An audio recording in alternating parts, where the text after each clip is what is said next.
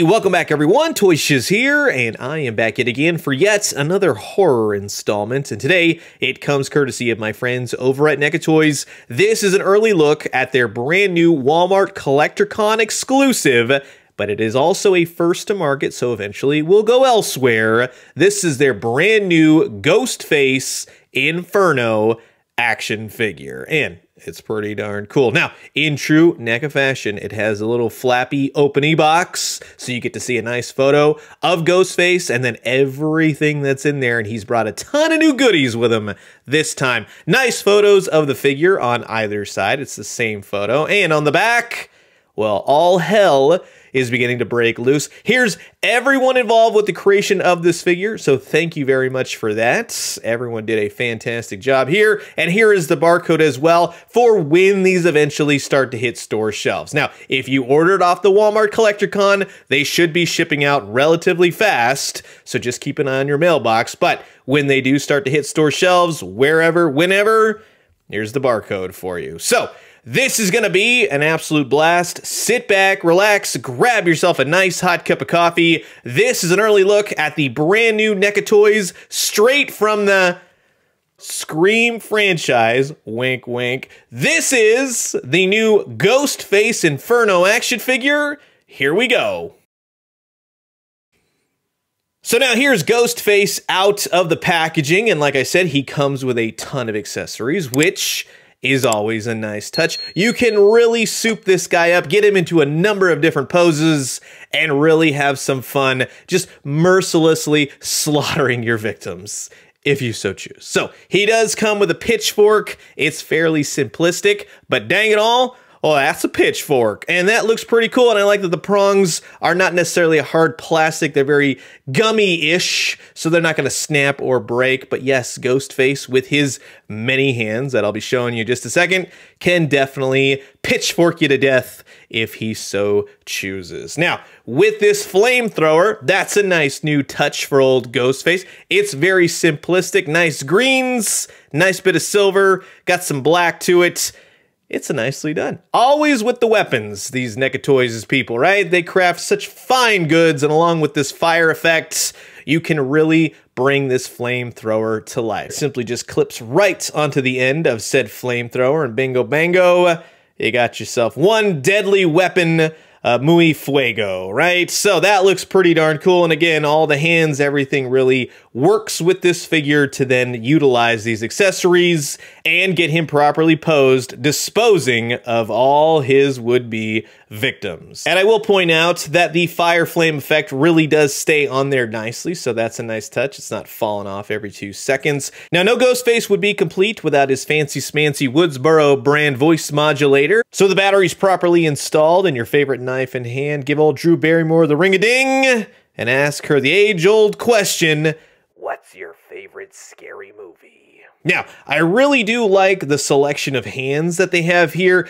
Oftentimes, they don't always fit the weapons, and that's across the board with every company. However, there are multiple grips for these, and that's really handy when gripping those small knives. You do get a pair of machetes, a bit more black-bladed weapons with a black handle, but you can see all the silver accents, and they are painted beautifully. Very nicely done if you want to hack and slash your way through Woodsboro. And like I said, with the various hands, various grips, it really does help in holding these smaller type accessories so you really can hold on for dear life. Now, this is my favorite accessory right here. This is the same knife, both chromed out, nice silver reflective. I mean, it's perfect. That is a knife for a killer like Ghostface. And just to do this properly, you can stab yourself right in the finger and pull it out.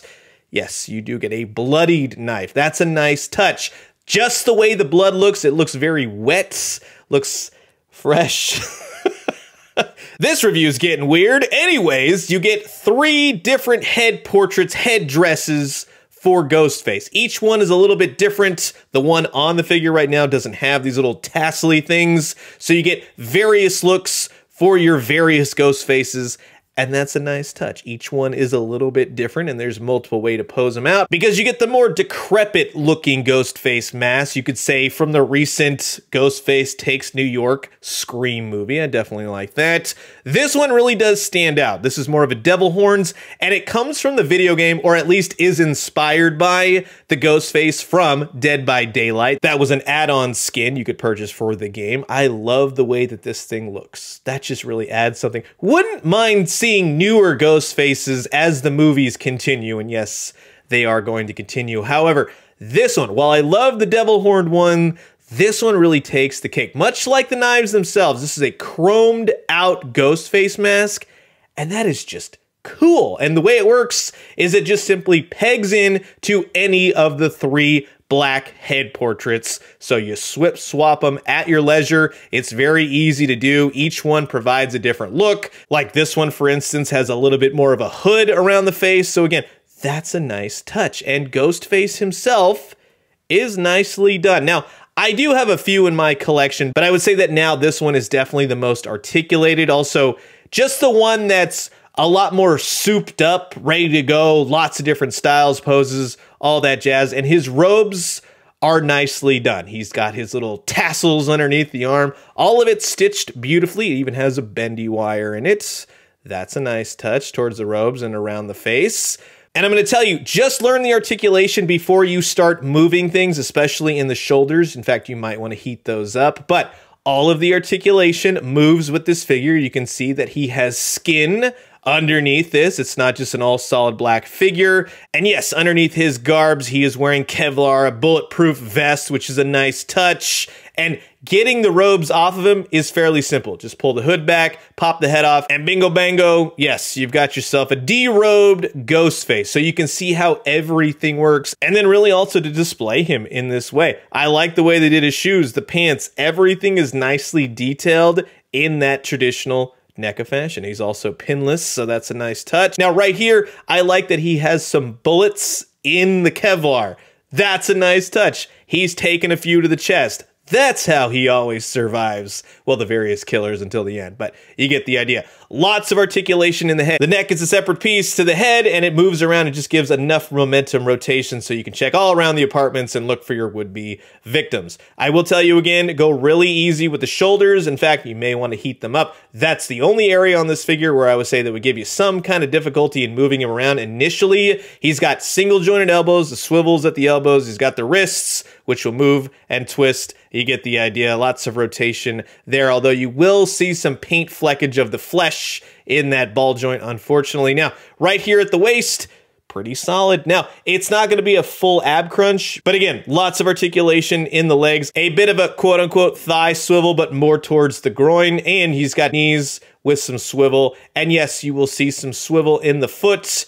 Not so much up and down, more swivel side to side. Just keep that in mind. But while some people may want to display him as such, no, for me, it's just going to have to be full-on Ghostface. And again, I love that chrome mask, which with the various head portraits, moving the head side to side, left to right, gives you plenty of momentum, even with the face portraits that have the tassels on them. So through and through, yeah, it's a really cool-looking Ghostface. And like I mentioned, the bottom half of the front right here has a bendy wire in it along with the hood, so you can kind of get him in more dramatic poses. It's not necessarily the strongest bendy wire, and it is kind of cumbersome when you want to then put it back to normal in that way, but you work with it, you get it done. It's a pretty solid figure. And if you're wondering, how does he scale up to other figures? Well, in terms of NECA Toys, he is going to be around the 7-inch mark. So he will scale with NECA Toys through and through, from the brand new War Duke, the retro carded version, to Casey Jones from The Last Ronin. If you wanted to put all these together, yeah, you could do that, I suppose. DC Multiverse from McFarlane. Now, he will actually fit with their scale. He'll be around Batman's height, or one of the Batman's heights. You know what I'm talking about there. Marvel Legends, no, I would say that he's entirely too tall for him to fit into that line. But in terms of Mafex or the Naughty or Nice collection, it's going to be a mixed bag. But in either case, if you really wanted to, you could just have Ghostface at the top and just wielding his knife, wielding his voice modulator, because you just know that everyone around him has already been just viciously murdered. Right on your toy shelf, everyone. So that's gonna wrap it up for my early look at the brand new NECA Toys Ghostface Inferno 7-inch action figure. And I gotta say, he is pretty solid. I really enjoy all the accessories. I like the interchangeable hands that fit said accessories, and I like what they did with the tech for you to be able to swap out the various masks. You get a lot of different looks. He's just overall a well-articulated figure for the type of character that we know and sort of love as Ghostface. So you've heard my thoughts now, and I'm curious to know yours. Comment below, let me know. Let's talk everything Ghostface Inferno. And thank you again, my friends over at NECA Toys, for setting this out for the purposes of this video. And I'm going to leave you guys with that. As always, drink some great coffee, eat some great food, but most importantly, remember, I just finally saw Ghostface Takes New York. It was corny as heck, but dang it, I'm ready to see another one. And I'm pretty sure Neve Campbell is coming back for the next one, so it should be fun. And when she does, let me know what you found. I'll talk to you guys soon. Adios.